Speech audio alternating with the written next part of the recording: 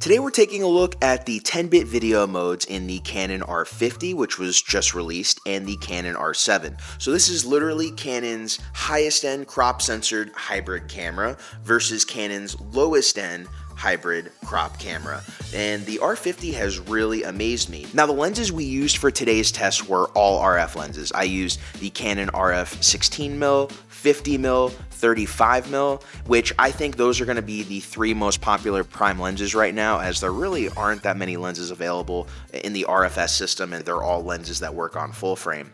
And then I did test one Super 35 lens that is in the RF mount, the Sirui 35mm anamorphic lens. It's a little above and beyond. It is only for Super 35 APS-C sensors. It's fully manual focus, so it is a little bit different, but I wanted to see how that looks because I love using that lens on my Red Komodo, and so it's interesting to see how it works on this little R50. In order to film 10-bit video in the R50, you need to shoot in the HDR PQ mode, and as you'll see from some of this footage, it actually comes out really great once you grade the image. Now, instead of using HDR PQ in the Canon R7, even though it has that mode, I ended up shooting it all in Clog3. For the number one reason being that's how you're going to get the best image quality out of the R7, but interestingly enough, in the Canon R7 and the R6 when I had it, I just didn't like the HDR PQ mode, and it didn't seem to be as good quality, weirdly enough, as you get out of the R50's HDR PQ mode. Don't know if maybe they'll change that in a firmware update down the line, or it just isn't optimized for HDR PQ,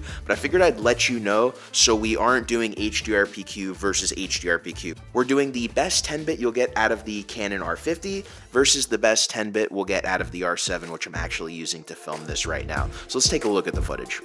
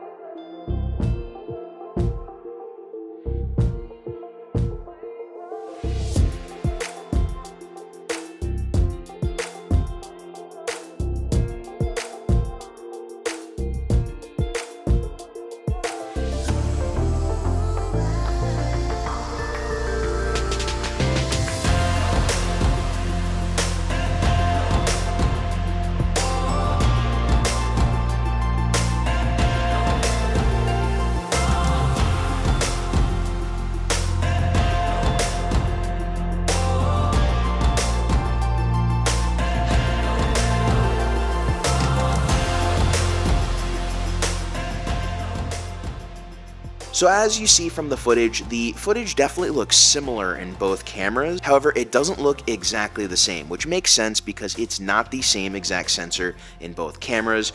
We're also shooting in HDR PQ on the R50, where we're shooting in Clog3 on the R7, which I'm assuming we're going to get more dynamic range because it is Canon Log3 versus an HDR PQ. I am really surprised how great the 10-bit footage in the HDR PQ mode looks in the R50. So it really comes down to, if you're only shooting up to 4K 30 and need 10-bit, you don't need 4K 60, and you're on a budget, you could totally get away with this R50 compared to using something like the R7. I'm really surprised how great the footage looked. This coming up week, Nina, who actually helped me with this video, so thank you, Nina, she's gonna come out and we're gonna test using the Canon R50 with some more anamorphic lenses on the gimbal to really push this thing to its limits. So I can't wait to put that little short out. It'll be available later this week. If you have any questions about the Canon R50, R7, any tests you wanna see me do, make sure to ask in the comments below. And if you got knowledge and value out of today's video, please make sure to hit that like, subscribe, and notification bell to keep up to date with the latest videos from the channel. Until next time, my name's Geoff Fagien. Thank you for watching as always, everybody, and I will see you in the next video.